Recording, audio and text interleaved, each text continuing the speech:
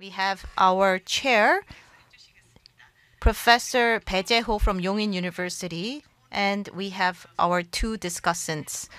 I think I would like to introduce both of them. From Leeum Museum, Seunghye, and from the Office of Jogye Order of Korean Buddhism, Joowan. We have first Seunghye Lee. After receiving her doctorate in Korean and Chinese Buddhist art history from the Department of Art History at the University of Chicago Graduate School, she worked as a full-time researcher at the Buddhist Academy of Dongguk University and is currently a senior researcher at the Leeum Museum of Art, and is currently working on research and exhibition planning on East Asian Buddhist art, focusing on Korea. And she has particular interest in Korean Buddhist statues, bulbokjang, and Buddhist rituals, and has written many English academic papers. And next year, there is going to be an exhibition on East Asian Buddhist art, focusing on the gender perspective, and she is currently working on next year's exhibition. She has recently worked on a paper regarding the subject as well. And we have the next discussant, who is currently the administrator of the Cultural Department at the General Affairs Office of the Jogye Order of Korean Buddhism. And in 2021, he received his doctorate in art history from Korea University, thesis study on iconography of the three Buddhist East Asia, and main research areas are the different Buddha statues. And recently, there was study on the wooden seated Buddha statue in Munsujan of Sangwonsa, and he has been engaging in in-depth study of Buddha statues in Korea. I would like to ask our chair, Professor Jaeho, for his leadership in carrying out this roundtable and discussion. I should have actually worn a tie, but I just wore my glasses instead to make it more official to act as the chair for today's important roundtable and discussion. You heard the introduction of our discussants, and we are going to have discussions regarding the presenters of today, Joungho, Shin, Soyeon, and the two and Geun-Ja as Park Ah-yeon. And we're going to hear discussions regarding Session 3, Joungho, Shin, Soyeon by Seunghye. And then we're going to hear a response, and then we're going to hear the different discussions regarding Park Ah-yeon and Geun-Ja by Joowan. And then, if we do have some time left, then we're going to receive questions from the floor. So that is how we're going to proceed. Let us begin.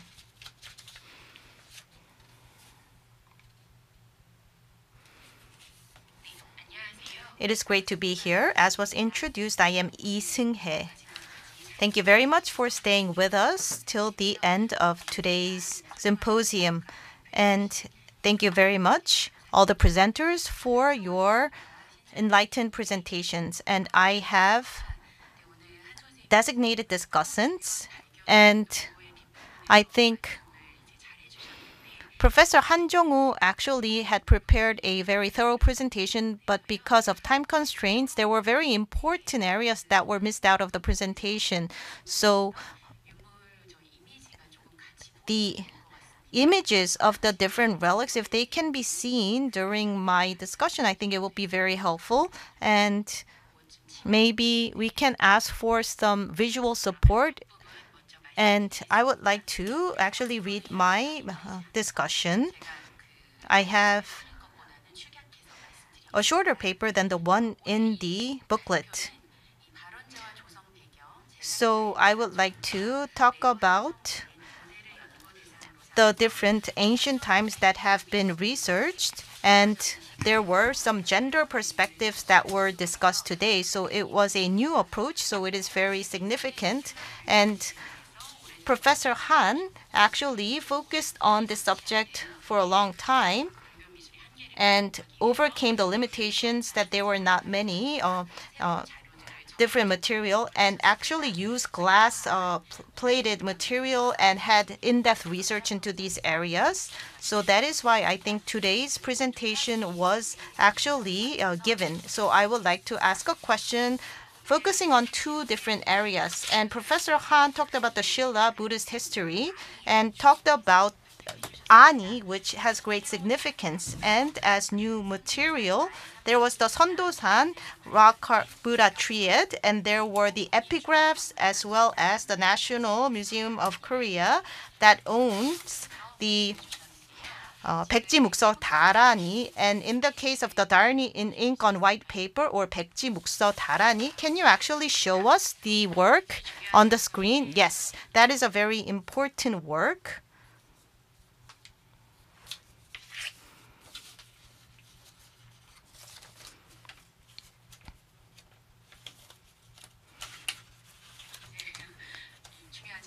And now I think we can see the very important piece of work. And you talked about the early, mid, and the latter days. And for the mid and the latter days, I think there was not a lot of time. So it actually was not covered in your presentation. And my question is relevant to the part. And Darani is quite important because you can see in the middle there is the two figures, and then you can see the Darani, the Buddhist texts that are surrounding the two figures. And you can see there is the Sugodarani or Mahapratisara that this is used often for.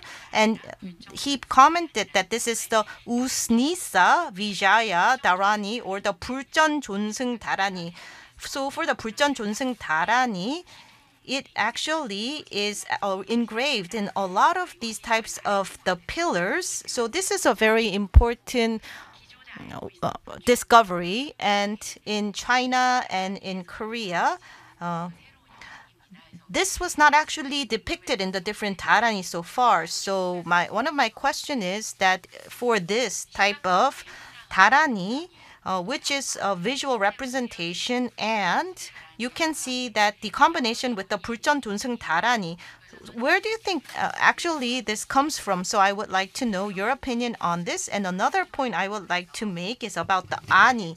On the left side, you can see the epigraph in ink, Chon Ani, and here you might think that it actually depicts the woman who looks like a nun or bhikkhuni. So actually, is this the originator, or do you think the originator actually played a greater role and actually was the artist? So I was curious about the role. So that is my first question. And my second question is, in your last page, you mentioned that in the latter page of your presentation about the important artworks related to women in the latter part of Shilla dynasty. There is the Geun-Ja 3년, the 833 목조 비로자나 불상, and I think because of time constraints you were not able to mention it, which is the wooden Sakamuni Bodhisattva or the statue.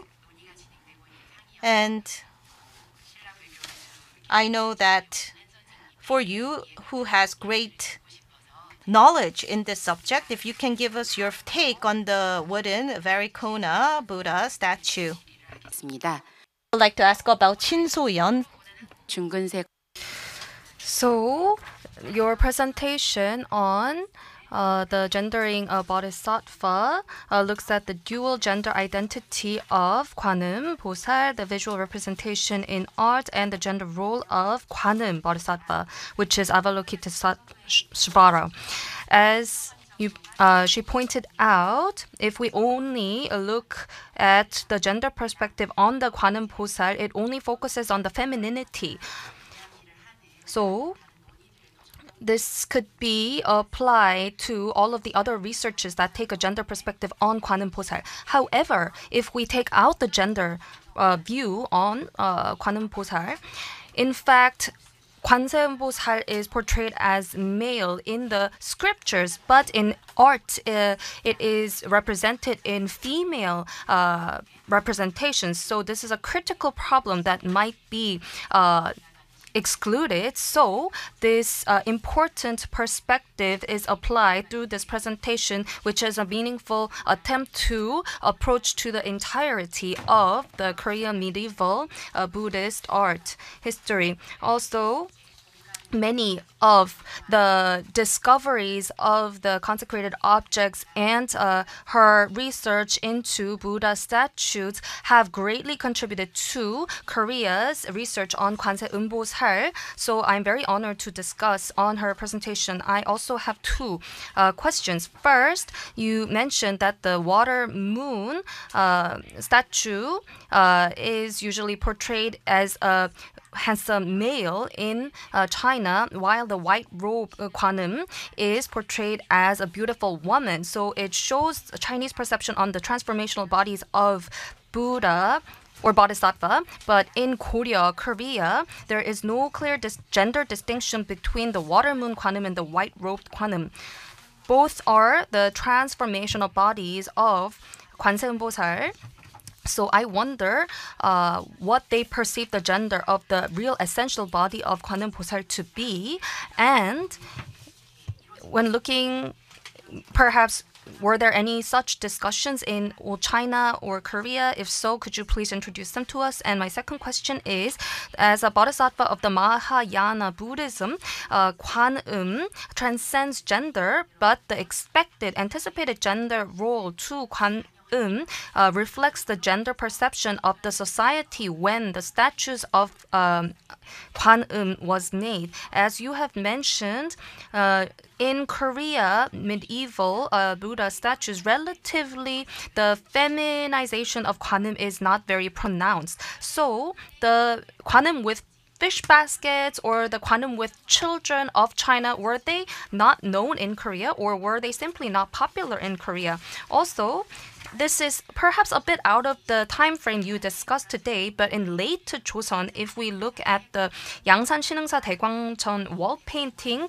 관음 삼존도, or the 아미타 극락 회상도 at Daegu, Kumdang, it explicitly portrays 관음 with fish basket.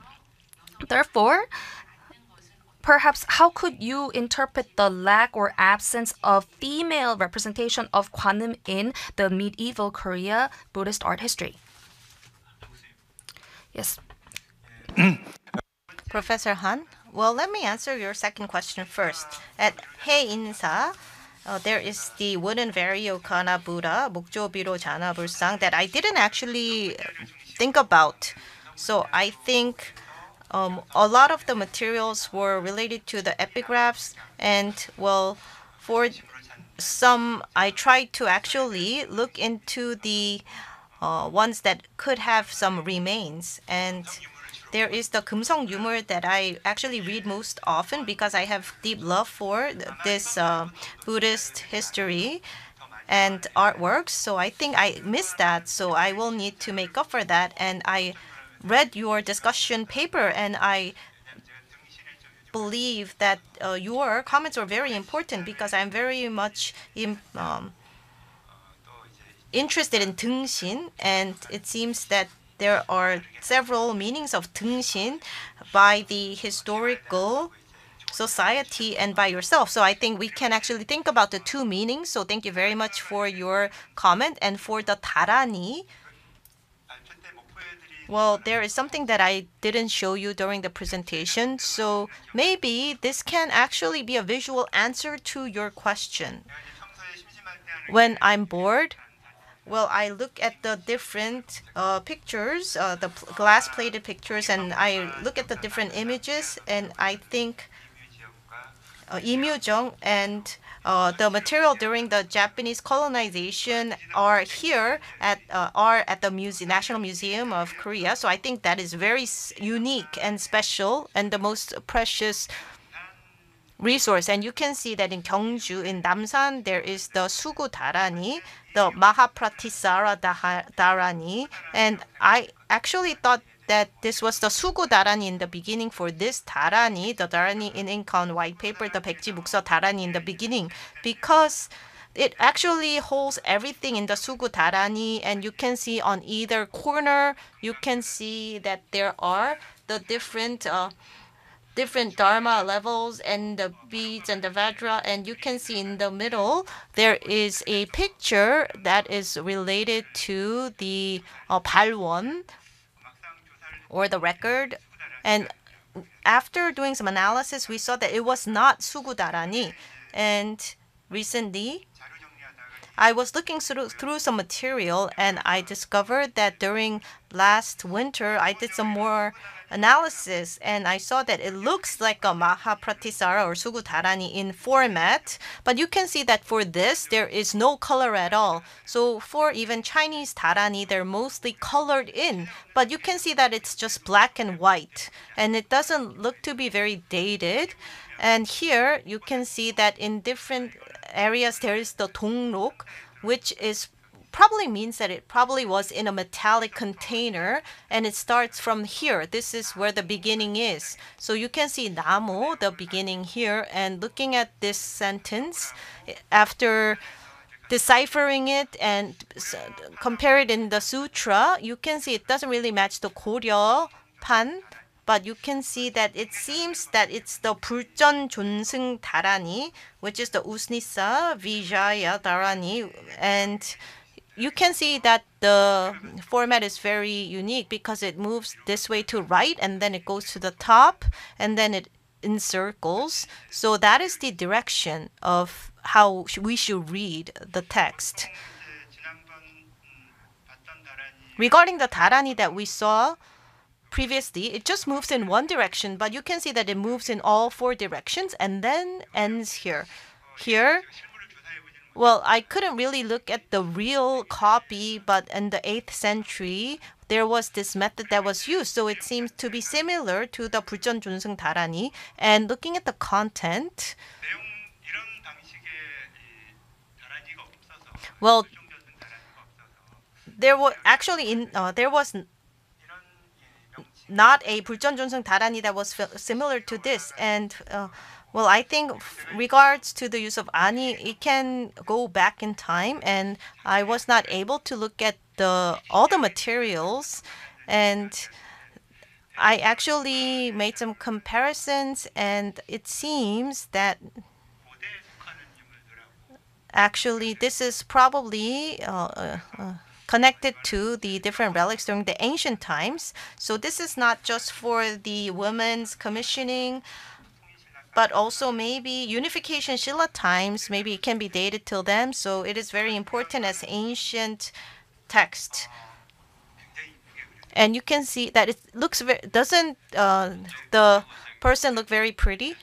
And so I'm really sorry, Professor Han, but I think time constraints are here, and I actually gave the microphone to the discussant and not to Professor Han because I knew that he was going to explain. I actually want to really listen to the explanation, but we don't have a lot of time left. So maybe I can conclude. Well, I also believe that the woman could have been some of the artists, because you can see that the coloring or the depiction actually look to be a little bit different from the ones of professional artists. So I'm sorry I had to cut you off. Thank you. 네. Then I will respond to the questions. Thank you for your question. Regarding your first question, the water moon Kwanum is compared to a handsome man, and white-robed Kwanum is compared to a beautiful woman in China. Well, this is more about the transformational body of Kwanum. It is more about the outwardly appearance. In fact, there are not much discussion in China about the real essential body of Kwanum, because Avalokitesvara himself is viewed as sometimes viewed as transformational body of Buddha. So, like in movies, we see dreaming inside a dream. They probably don't go in as deep as to discuss the transformational, the essential body of the essential body. So in Western side, sometimes the term goddess is used to describe Gwanim, which was very controversial like 20 years ago. And many scholars felt against such use of terminology because Gwanim itself is not feminine. Sometimes Gwanim is transformed into female bodies, but they don't view the essence of Gwanim as female. So that was why the term goddess was so controversial. Well, discussing the real identity of the real essential body of Gwanim is still elusive. And, well, transformational body or apparition are talked about. And there has not been an explicit discussion on that topic in Korea either. So it was difficult to come across any material on that topic. And I know I have to make it short. But the apparition of Gwanim often appears in Buddhism. But sometimes, perhaps in a very vulgar manner, it talks of the female body, so it has a condescending nuance on women if you look back at many anecdotes in Buddhism. So, discussing about the gender of the real body of Gwanim was probably difficult in a patriarchal society, but rather equal approach to gender equal approach to the apparition of Buddha was attempted.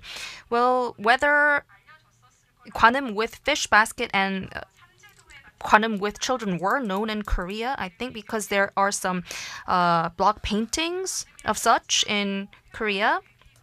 They are not titled as Oram Gwanim, Gwanim with basket, but there are iconography in the print paintings.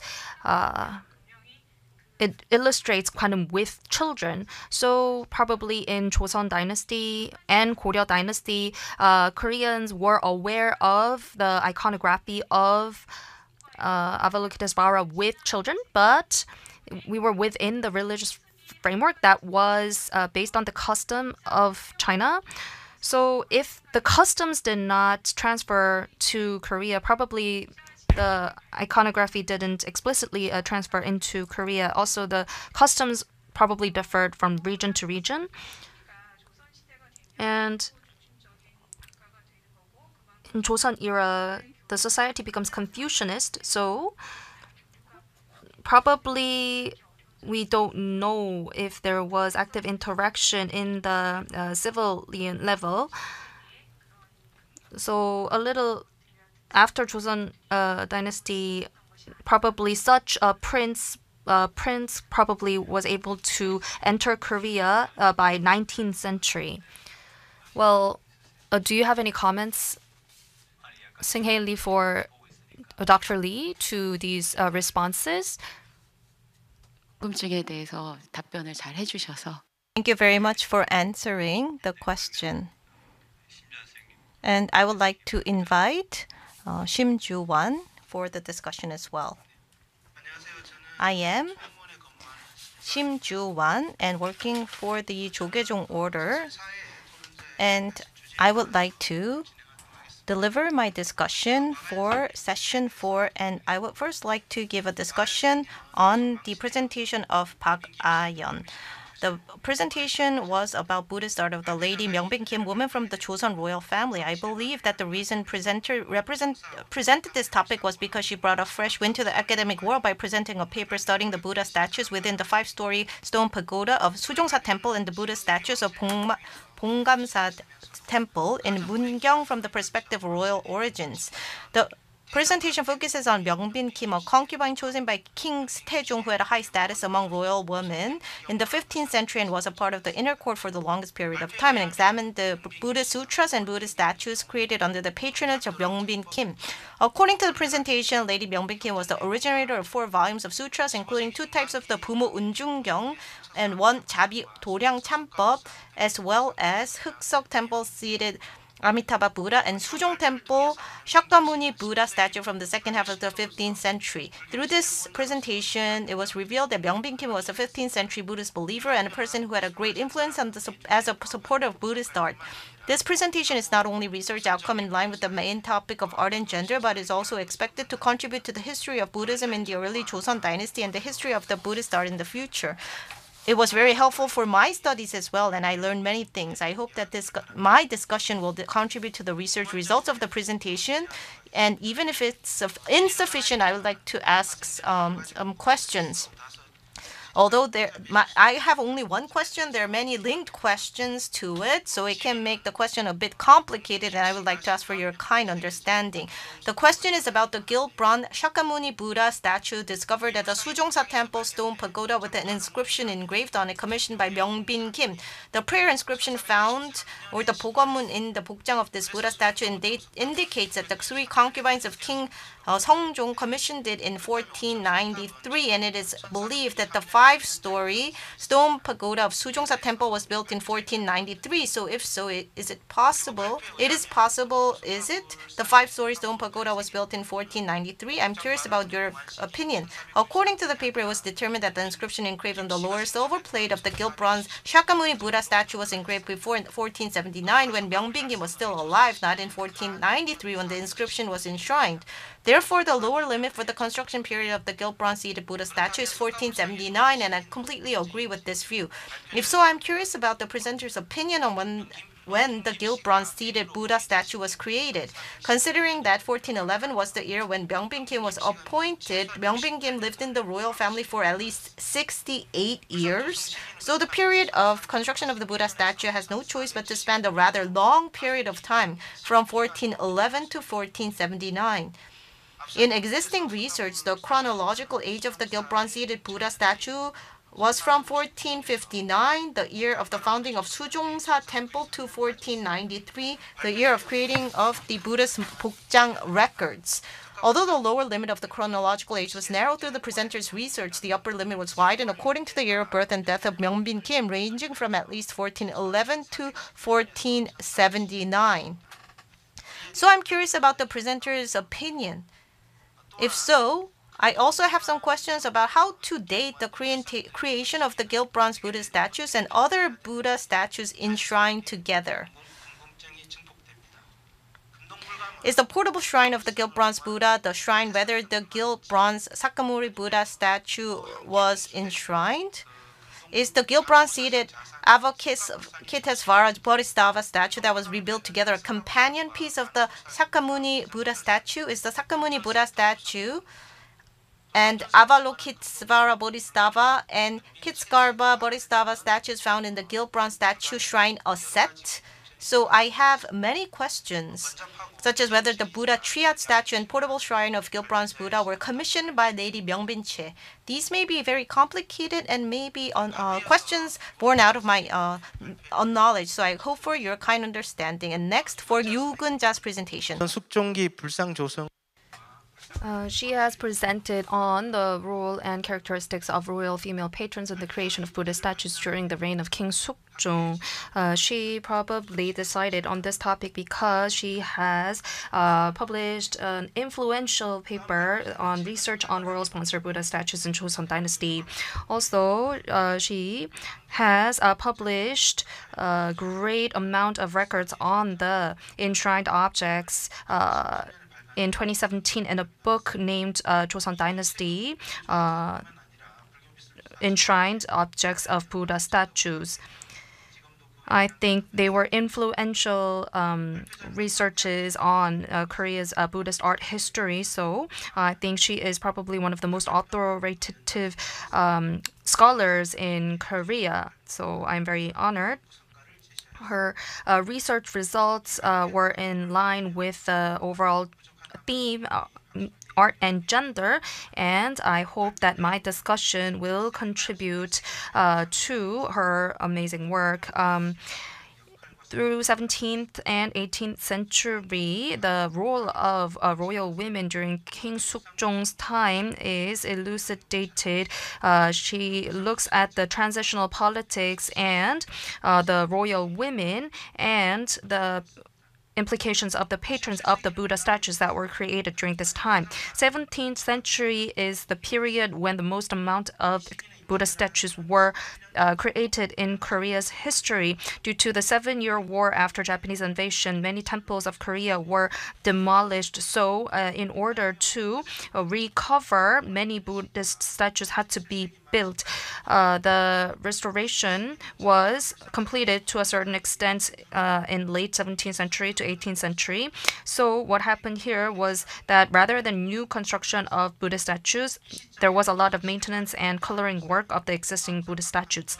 The 3H7 Buddha statue at Gakwangjeon Hwaeomsa was the biggest last Buddhist project in Joseon dynasty, and it is the biggest scale Buddhist Buddha statue and of the Joseon dynasty, and this research looks into the royal women who were involved in that very project.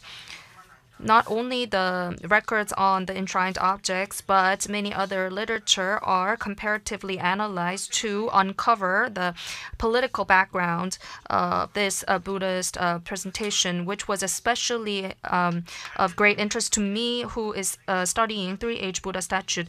So I am very grateful for her research, and I have two questions. First question is about Sukbin Choi, who was the one who led the statue of Gakwangjeon, and you argue that the biggest intention was to pray for the soul of In-hyum to reach the Pure Land. And you uncover that Sukbin Choi was a political partner of Queen In-hyum.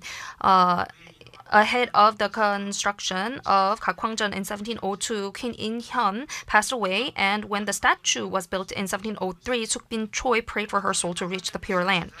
Then I wonder if everyone who was involved in the Gakwangjeon Buddha statue project were West people, because Sepeng-yun, who wrote the offering text, and Lee Jin-hyu, who wrote the signpost, were in fact South people. This is when Neo-Confucianism really took off and persecution on Buddhism was widespread. So I wonder if such many people from the royal family were able to participate in a Buddhist project. Yeon In-gun, Sukbin Cho, Yongbin Kim are one of the royals, so this was especially noteworthy. Second question is that, in fact, the royal women created various Buddha statues, including the 3 Buddha 7 deity Buddha statue and the Uljin Buljongsa Myeongbujeon 10 King statue, Bongwansa Myeongbujeon Jijangshi Wangsang, and the Oksudong Mitasa Amita Buddha statue. I wonder if they had a clear preference on iconography or if they were just merely simply patroning for the Buddhist projects. Thank you. And Pagayeon, please. Thank you very much for your question. And regarding the Sujongsa Buddhist statue, you asked several questions. And regarding your first question is about when the stone pagoda was created. And regarding the construction period of the stone pagoda, it has been estimated to be between 1459, when the temple was rebuilt by King Sejo, and to 1493, when the Buddha statue was enshrined in the stone pagoda. And I agree with your opinion that it was the concubines of King Seongjong enshrined the Buddha statue that the lady Myeongbin Kim revered personally when the stone pagoda was built in 1493. Even if the stone pagoda was built before then, it is highly likely that it was after 1459. And I think that it's unlikely that the stone pagoda was dismantled to enshrine the Buddha statue in 1493, which does not have much of a time gap. In addition, it is said that when the stone pagoda was dismantled in 1970, there was an ink record written, a record of Hongchi 6 years on the inside of the circular device hole of the roof stone on the second and third floors. So if this is a record from the time the stone pagoda was established, it is highly likely that it was built in 1493. The second is about the second statue in question, and as I explained, there's the Jeju on the head of the Buddha statue. The square body composition and the expression of nipples on the chest are characteristics of Ming Dynasty Tibetan style, which mainly appeared in Buddha statues of the Joseon Dynasty after the mid-15th century. Examples include the gilt bronze-seated Buddha statue excavated from Chigyeongdong Najin and the gilt bronze-seated Amitabha Buddha statue excavated from the Eunjeong Valley in Kumgangsan Mountain in 1451. Therefore, if we narrow down the construction period of the Sujongsa Temple Buddha statue, it is presumed that it was constructed after the 1450s but before 1479 when Myeongbin Kim passed away. Also, you asked some questions about the Kumdong Bulgam, the portable shrine of the gilt bronze Buddha triad, and the two Bodhisattva statues discovered together with the Shakyamuni Buddha statue in the stone pagoda of Sujongsan Temple. And they're all related questions, so I will answer all of them at once.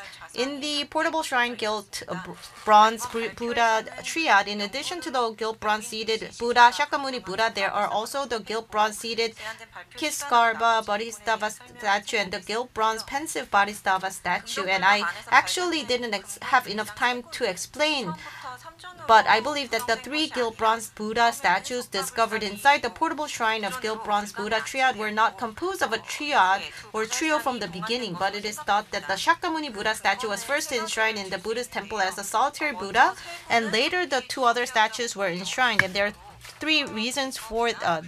several reasons for this. First, the expression techniques and sizes of the three statues are very different, so it is difficult to believe they were created together. Second, the main Buddha statue of Buddha and two Bodhisattva statues do not fit the standard form of the Buddha triad.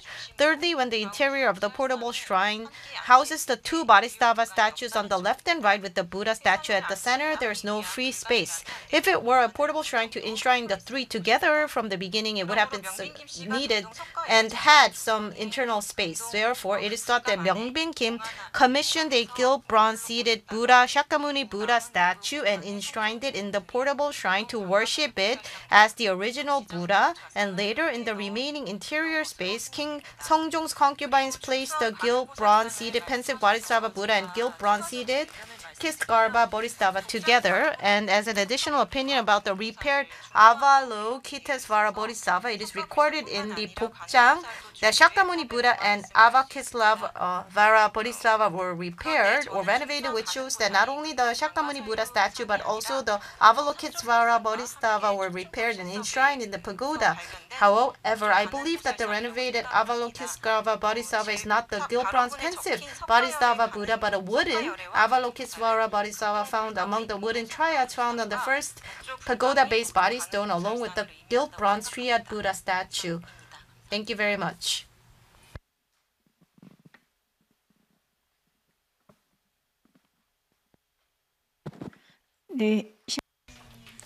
Okay, so thank you for your questions, Mr. Shim. You had two questions. First is whether all of the people who were involved in the production of Buddha statue at Gakwangjang were a part of the West people faction or the South people faction, and whether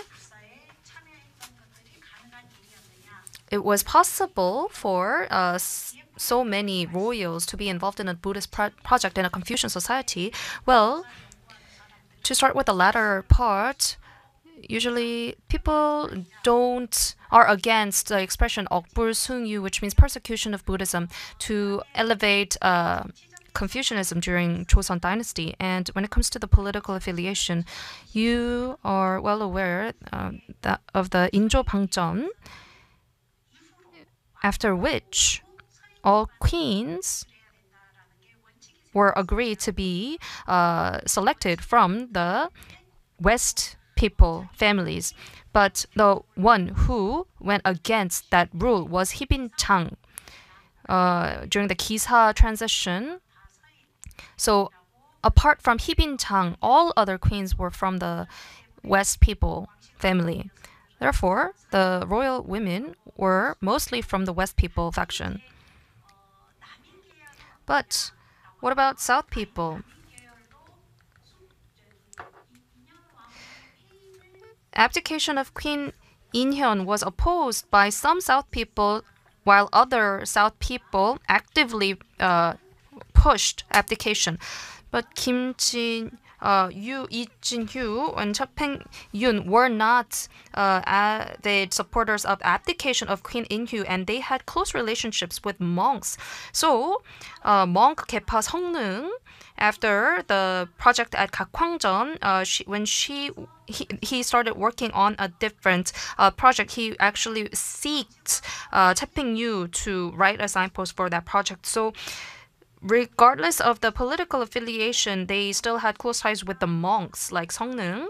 And I did not include the Buddhism policies of Sukjong due to time constraint, but he was worried that Gyeongju would take over the throne. Before he died, he met a high-ranking official, which was very unprecedented, and he entrusts the duty to care for his son, Gyeongju.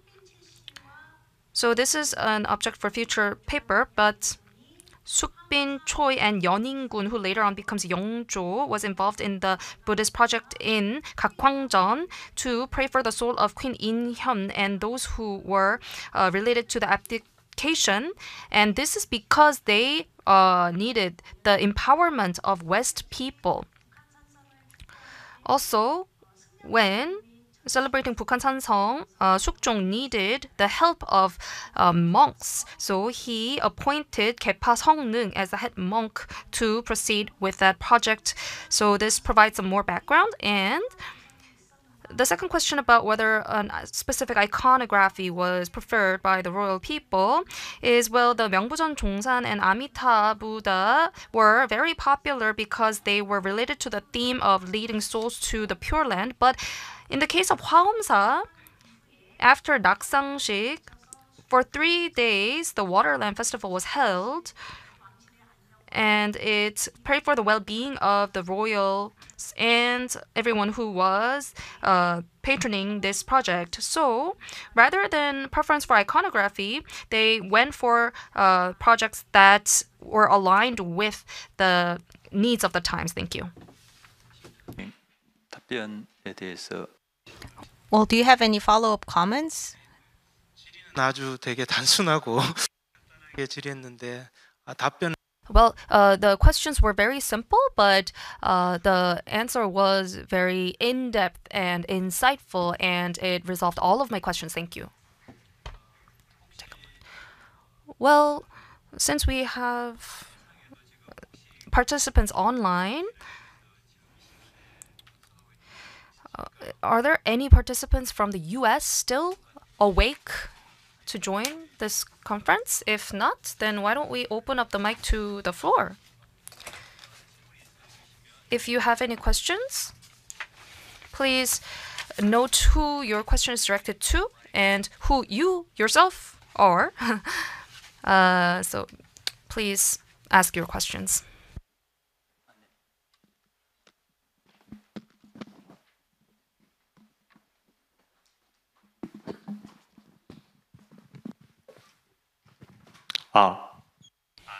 Thank you for the opportunity. I am from Seoul National University and I wrote my master's in Buddhist art, and I am working at the Hansong Baekje Museum, and I have a question to Park Ah-yeon, and thank you very much for your presentation. And in your presentation, I recognize that before 1479, the statue was established, and it was enshrined in 1493, I believe. So then there's a 14-year time gap. So what was the enshrinement situation, and how was it maintained or managed? Do you have any ideas?